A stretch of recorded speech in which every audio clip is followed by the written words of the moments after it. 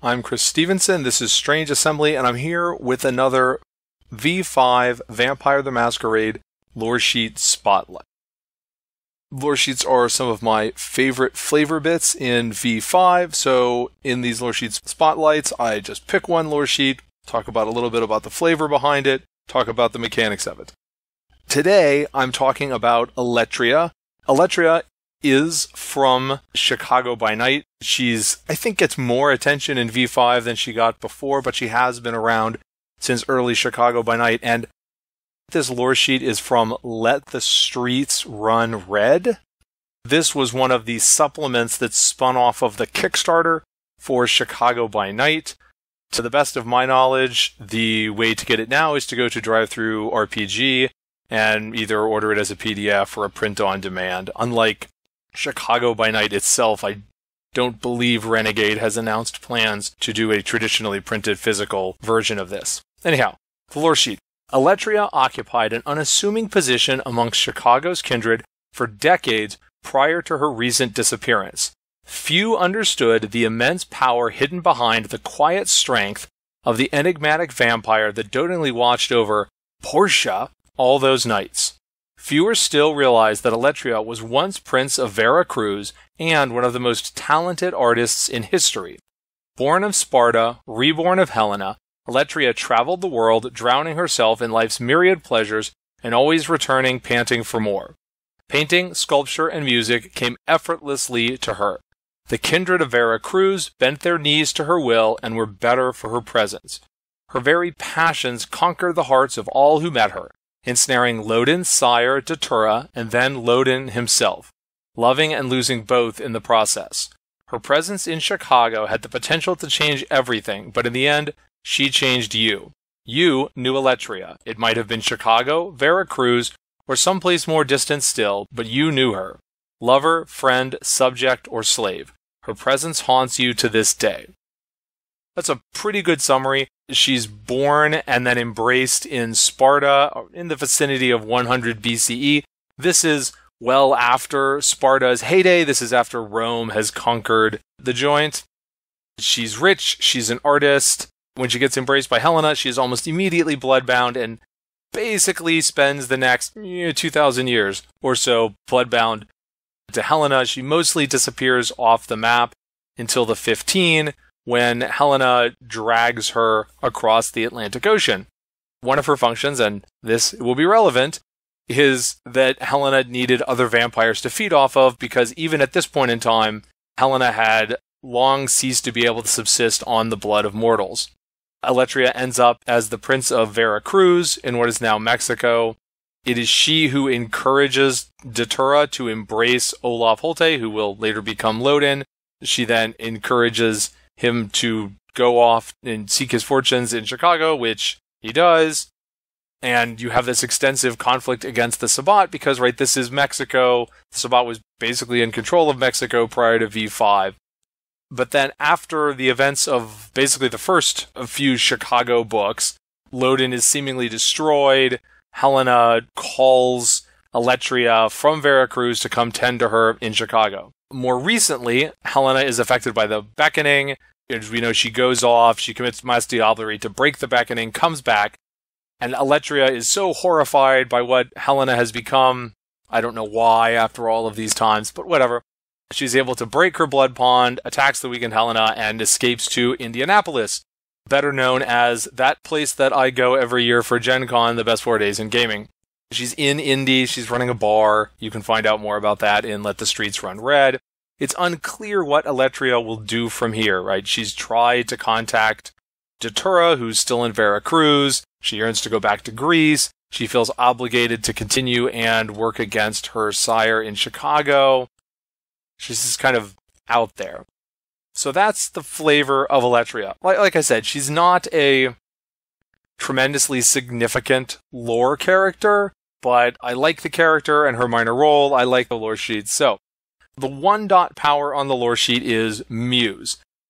Eletria sees great potential in you and fans the embers of your talent. All craft, painting, craft, sculpture, and performance music tests have their difficulty reduced by 1. Realistically, I should be somewhat outraged by this. If you go back to V20, there's a tradition of this collection of merits that cost 1 dot and then reduced the difficulty of all of your rolls with that particular skill by 2. Those are ludicrously broken. They're so much more powerful than adding another dot in the skill. I literally, if you play in a game with me where I'm the storyteller and we're playing V20, I won't let you take those merits. They're that stupid. And really, I should feel the same way about this too. Reducing a difficulty by 1 is way more powerful than buying another dot in a skill. If you already have 3 in craft, for example, and you want to take a 4th dot, that's 12 XP. Buying this is like taking 2 more dots, and it costs 3 XP. Now, to be fair, this is not literally every single use of craft or every single use of performance, right? Those are both very broad skills that cover a variety of activities. But for a lot of characters, if the thing you do with craft is painting, or the thing you do with performance is any sort of music, this is way better than buying a skill dot. So I like this because I like making characters who engage in these sorts of activities, and it's not like getting a difficulty break in technology or stealth or brawl or something where it has a massive mechanical impact all the time. So objectively, I should be saying that this is way too good. Subjectively, I end up liking it. So the second dot is Portrait of a Woman. Eletria has entrusted you with a rare and precious piece of art of deep importance to her. It could be her cherished portrait of Datura on the cliffs of Veracruz, or another painting, sculpture, or piece of music created by her hand. Datura is a woman, so presumably that's the woman referenced in the Portrait of a Woman. Granting you this piece is a sign of her deepest trust and contains an almost literal part of her soul. Once per chapter, you can spend an hour meditating upon this piece and make a resolve plus craft or resolve plus performance test at difficulty 4 before resting for the day. If successful, you awaken having recovered all superficial willpower damage. Now, a couple of mechanical things. Those are resolved craft or resolved performance checks that use your specialties in music or painting or sculpture. So you get an extra die on that. Also, note that these are the type of rolls that have their difficulty reduced by the 1 dot Muse. So if you have Muse and Portrait of a Woman, this is actually a difficulty 3 test. Finally, it says once per chapter. I don't know why they sometimes use a different word. As far as I can tell, chapter just means session. So this is once per session. So once per session, if you actually go to sleep, you can recover all superficial willpower damage. This is a potent Loresheet power. Your usual willpower recovery is once per session, get willpower back equal to your highest of composure or resolve. If you're moving at a decent clip, this ability more than doubles that, likely. If you're taking advantage of it, that's quite good. If you're a character who's good at these things, you're probably not going to miss that difficulty 3 roll. Especially because if you have any unmarked willpower boxes, you can spend the willpower that you're about to recover in order to get this back. Now, it's not perfect. If you are in one of those games where sometimes you have nights that last 3 sessions, you just can't reuse it over and over again. Honestly, that's fine. It's quite powerful enough as it is. The thing that I like about this is that it really lets you play with your willpower anymore. Maybe other people do this anyway, but I'm kind of twitchy about burning down to not having all that much willpower left. One, because a big important roll might come up where you need it, but also, if you have to roll willpower, you're rolling your current willpower, not your willpower stat. But this just gives you a lot more freedom to just really lean into using your willpower to do exciting stuff, which I enjoy. Again, this is quite powerful. It is more than worth the 2. In fact, there's probably, you could swap. You'll hear when I talk about it in a second, you could probably swap the 2nd and 3rd power, and that would, I think, probably be closer to the actual value of these, but they're at least exciting to take. The 3 dot power is This is Sparta. You served under Eletria in Veracruz during her war against the Sabbat, or fought by her side during the War of Chicago. You gain a bonus die to all investigation, academics, and occult rolls related to defending your city against hostile sect incursions. So first, you have to be in a campaign that uses hostile sect incursions. Most campaigns don't do that. If I look at Chicago, there's Anarchs and Camarilla there. I'm not even sure this even applies in Chicago. Maybe you want to take it broadly, and anytime you're making a roll against someone of another sect, you get this. But most campaigns don't involve Sabbat invasions or other sect invasions. So you have to make sure you're in the right campaign. Then, academics and occult rolls, those are relatively obscure in this sort of thing. There's not a lot of using academics to fend off the attacking Sabbat. So mostly this is a bonus to investigation. It's only then investigation. It's not if you're trying to notice something. It's not if you're in a fight with someone.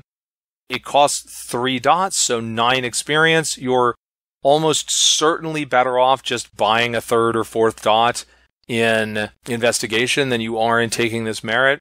So interesting, but underpowered at the cost. The 4 dot option on the Eletria Loresheet is Ageless Beauty. You shared blood with Eletria and inherited a measure of her ability to see the past. You can see a person as they were at any point in their life or unlife.